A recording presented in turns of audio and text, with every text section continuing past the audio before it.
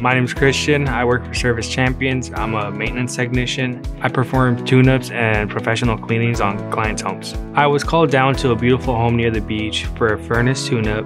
Homeowner, elderly woman, she's a club member of ours.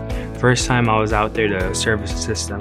As I arrived to the home, she greeted me. She showed me around the home. As she was showing me around the home, I noticed that she was struggling assembling her walker, so I offered to help.